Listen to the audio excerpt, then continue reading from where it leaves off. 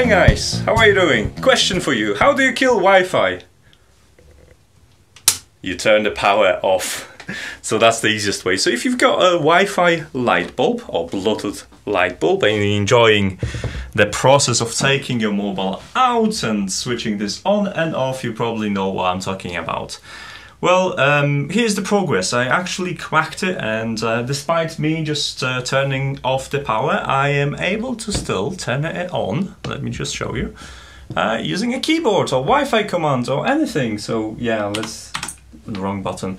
Let's do this. And now you can see the light is on. There is no trickery. Everything works. I can hire my Raspberry to do it. Let me show you that. There's a beautiful logo and a terminal, and let me just put the commands to turn it off.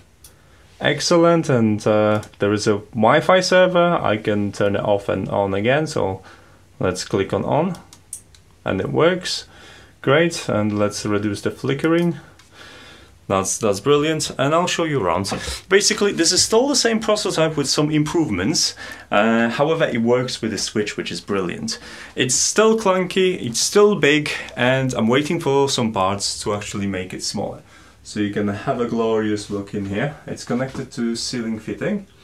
Once I'm gonna get, it won't fit right now behind it, however that's the goal, to make it smaller.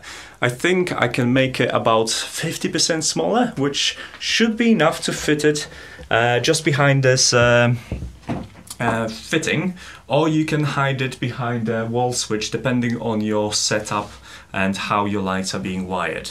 You don't have to rip the walls, you don't have to do anything, all you need is just screwdriver, and you can attach it to the existing cables and everything should work. Now, if the device won't be small enough to get inside, there'll be a small plastic box so you can mount it next to it, and it should look nice and neat. So now I'm waiting for some parts that will help me to make it smaller, and then I'll need a custom PCB that will, well, help me to make it smaller. The cost of the device, the best thing is $5, honestly. It's less than $5 actually, and if you get all the parts, you know, in bulk, then even cheaper than that. So yeah, feel free to ask me any questions. Follow me on social media, visit my website notenouughtech.com, follow me in here, and as soon as I've got a complete list of parts and build a smaller prototype, I'll start sharing how it works and what you can do with it. So yeah, great stuff. I'll see you in the next video then.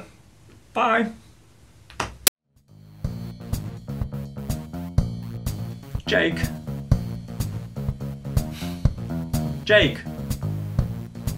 Jake doesn't cooperate today. It's too dark in here, so I'm just gonna turn the lights on myself. See ya! Bye!